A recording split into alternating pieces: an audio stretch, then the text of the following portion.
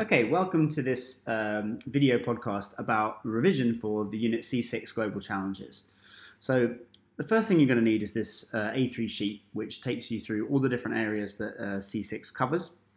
And you can get this on the VLE, and I'll also put a link in the video description below. So if you print this out in A3, then you can fill in all the little bits as we go.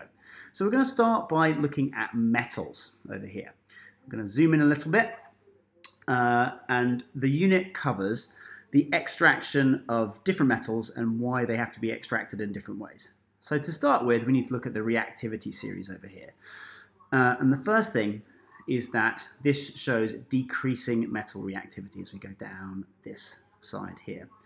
Now, metals that are very unreactive are just found as elements. So things like silver, gold, and platinum. We just find them lying around, not as compounds.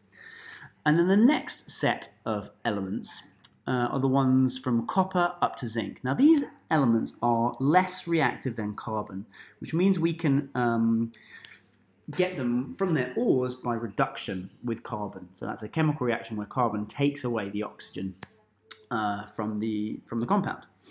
And then for metals that are less reactive than more reactive than carbon, these ones up here, sodium, magnesium, calcium, and aluminium, we have to use electrolysis to get these metals from their compounds. So let's look at reduction first. So one example of reduction is the blast furnace. So this is a blast furnace over here. Basically, it's a really, really large furnace where we put three raw materials into the furnace. We put iron oxide, which is kind of a purified version of iron ore. Comes from the ore called hematite, and that's Fe2O3, so two iron ions and 3 oxygen ions. Then we also have coke, which is a powdered form of carbon, kind of like powdered charcoal, and we also have limestone, which is calcium carbonate. So we put all those into the furnace. And in the furnace, what happens is carbon reacts with oxygen to produce carbon monoxide, CO. So not CO2, but CO. That carbon monoxide acts as a reducing agent, which means that it can take away the oxygen from the iron oxide, leaving molten iron that is produced. So the overall equation for that process is shown here.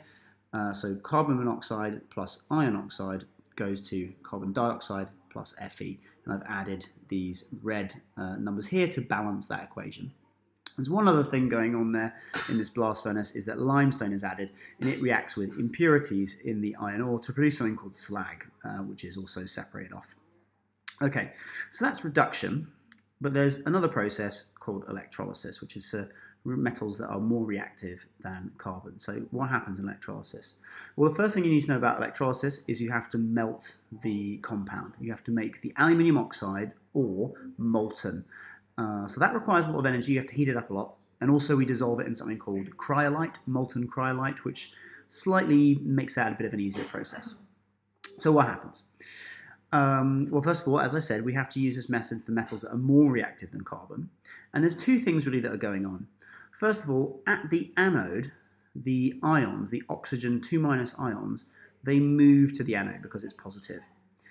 And when they get there, those oxygen ions get rid of their electrons. They give their electrons away to the positive anode. The positive anode takes them in. So we can write a half equation, which is this. So 2O2- goes to oxygen gas plus 4 electrons. Those 4 electrons go off into the cathode. They go into this carbon cathode, off into the anode, up there, and then they sort of go down this wire. So what happens at the cathode, which is the negative electrode? So the outside of this reaction vessel is negatively charged. That's the cathode. So at the cathode, it's the aluminium ions move to the cathode. They are Al3+ ions. And when they get there, they need to pick up some electrons to be reduced. So they're aluminium 3+ ions. So they pick up 3 electrons and they form aluminium metal. And that's called reduction. So this process requires the aluminium oxide to be molten, and that's so that the ions can move freely past each other. If it was solid, the ions are in a fixed position. So that's metals. Let's move on and look at another part of this sheet. Now we're going to look down in this bottom left-hand corner. So in the bottom left-hand corner, we're really talking about new extraction technologies. Apologies for my handwriting there. I'm just still getting used to this new tablet that I've got. So new extraction technologies, and I've tried to show here that this is because the price of things like copper are going up. So with the price of copper going up, these new extraction technologies are needed. It's also because there's more and more low-grade ore, because the high-grade ores have kind of already been used up, basically. So the two major technologies that we need to look at are phytomining and bioleaching. Phytomining is pretty simple, really. It's just plants taking up the metal ions in roots and then concentrating them in the tissues of the plant, in the leaves of the plant, for example. Now, plants can be then burned to make ash, and then the metals is in the ash, so then we can extract the metal from the ash. Bioleaching uses bacteria, so that's a major difference. And what the bacteria do is they somehow get some energy from kind of eating the ore. They actually break the chemical bonds in the ore, releasing the metal ions. And when they do that, these metal ions can then be passed out into solution, and then we can use electrolysis to purify. And I've put that in red there because electrolysis may be used to purify both the ash from phytomining or the kind of what's called the leachate, which is the solution produced by bioleaching. The other thing, instead of mining new metals or getting them out of the ground, we can of course recycle metals. So when we recycle metals, really we have to first of all collect and sort the material, so sorting into plastics and different metals like aluminium and steel. Then we have to melt the metal or plastic by heating. So we melt it until it's a liquid, and then we can reform it by pouring it into a mold and forming a new product. So that's recycling. Also remember, and I'm not going to go into great detail, that there is something called an LCA, which stands for a life cycle assessment, which kind of looks at a product and says where in this product's life cycle, whether it's the creation, the maintenance, the repair, or the disposal, where does the product require the most energy or create the most carbon dioxide, for example. Okay, so that's pretty much everything on metals.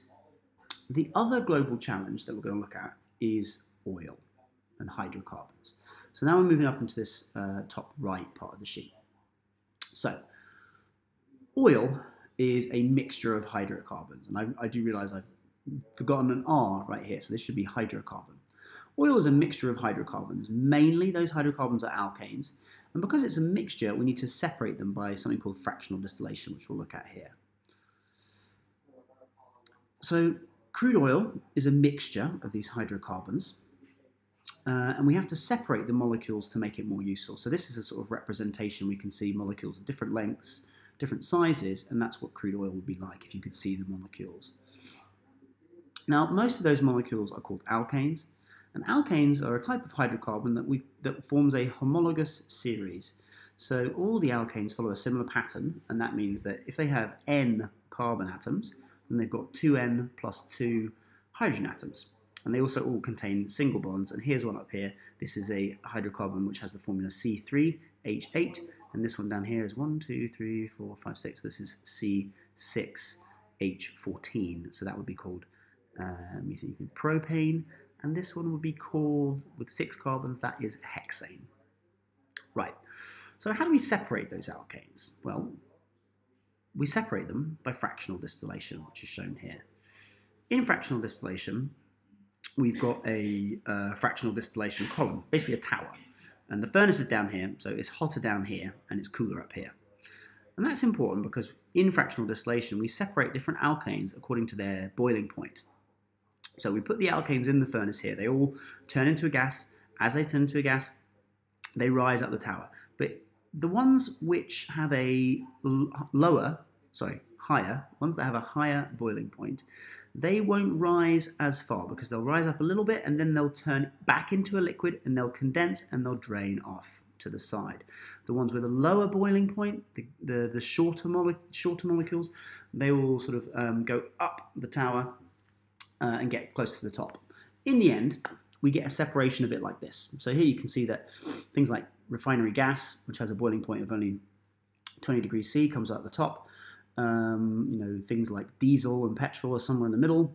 Fuel oil for ships and things like that is towards the bottom, and this has been slightly cut off. This is, say, bitumen, bitumen, which is used for like tar on the roads and asphalt and stuff. It's not very useful.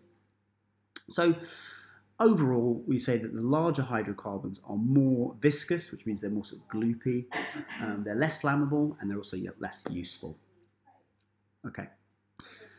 Now there's a problem, and the problem with the alkanes is the fact that the supply of the alkanes, what we get in crude oil, is like this. And this large fraction here is mainly residue, so that's fuel, oil, and bitumen.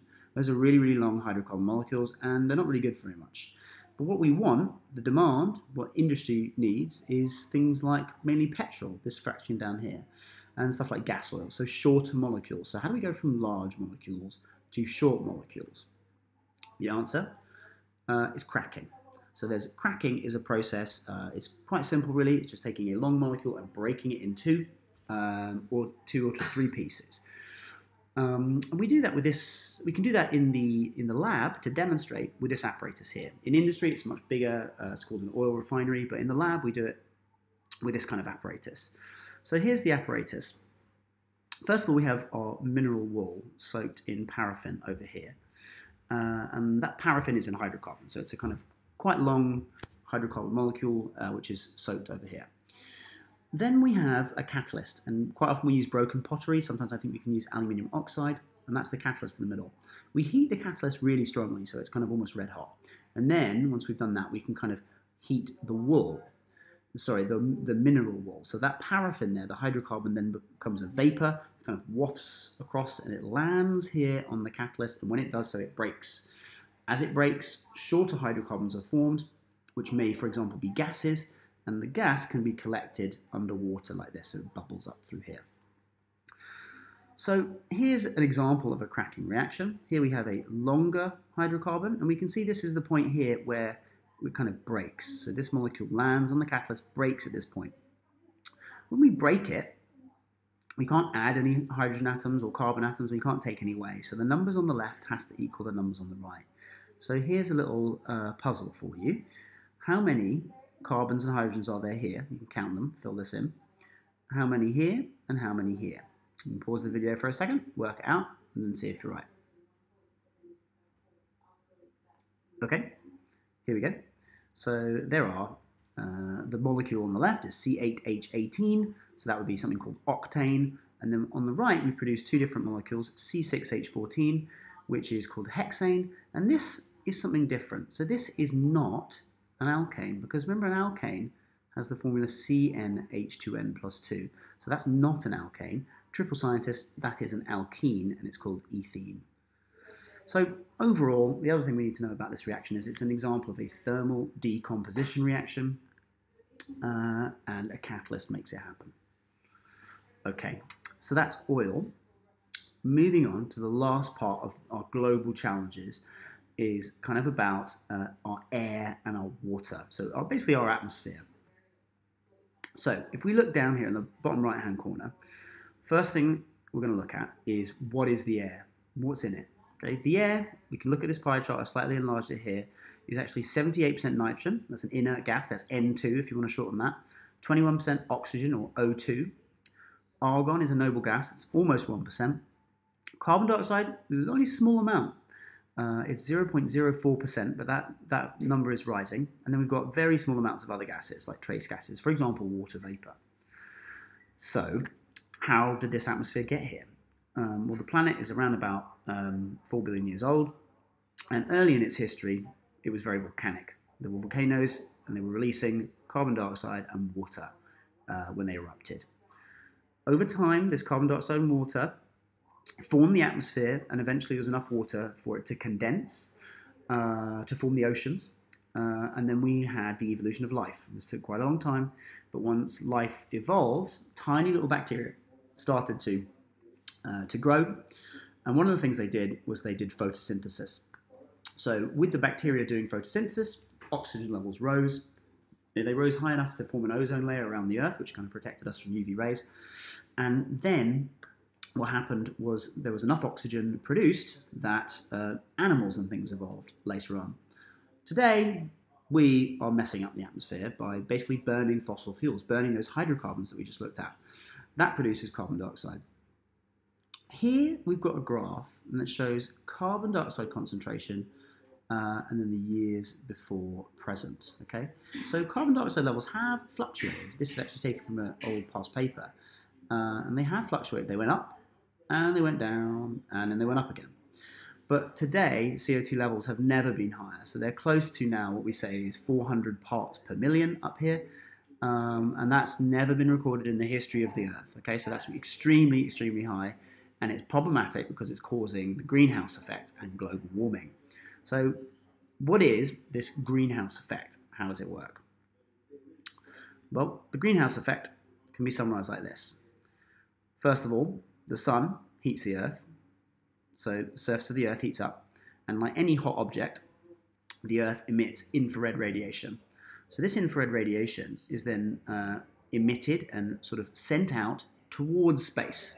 Now normally if you look here, some of it gets out into space, but the greenhouse gas layer, which is kind of sort of here, you see where the arrow is, absorbs and reflects the infrared radiation back to Earth. So that's this sort of arrow shown here, reflecting back to Earth.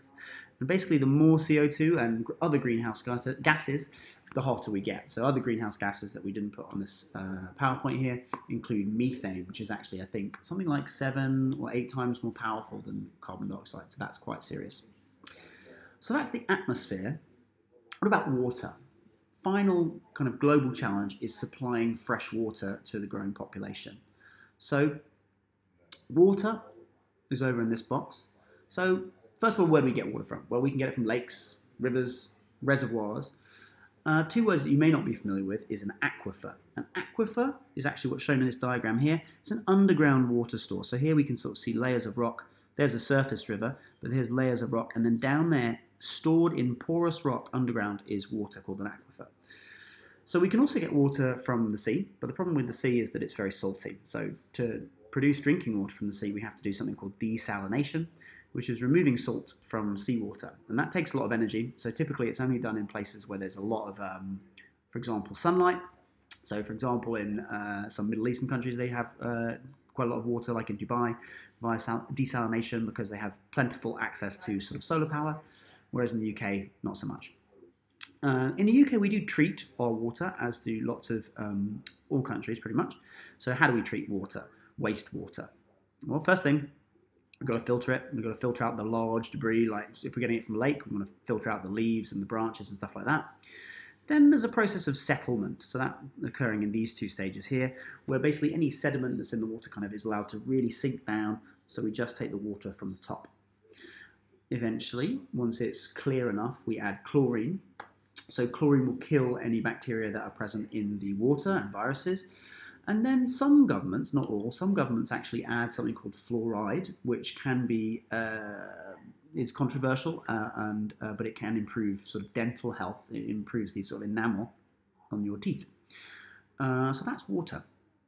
So that's pretty much the total of C6. I'll just zoom out there. So that's everything we've covered. Just very briefly in summary, we looked at metals over here and the challenges of how to get metals. One word we didn't use there is just an ore. So remember, an ore is any compound or rock that contains enough of a metal compound to make it sensible to mine. And we also talked about new technologies for mining and also recycling. Then we moved on to talk about hydrocarbons and everything to do with those. We said that oil is a hydrocarbon, a mixture of hydrocarbons. We use fractional distillation to kind of separate the molecules and make them more useful, but there's a problem in that we get a lot of supply of longer hydrocarbons and we want shorter hydrocarbons. To get around this problem, we take the long ones and we break them by a process called cracking into shorter molecules. Burning all these fossil fuels, these hydrocarbons like diesel and petrol, causes a problem though because it produces more carbon dioxide, which contributes to the greenhouse effect, changing our atmosphere, which has taken billions of years to produce. Finally, water. We looked at where do we get it from and the treatment to produce drinking water. So that's the whole of C6. I hope you've enjoyed this video and do come and find me if you have any questions. Thanks.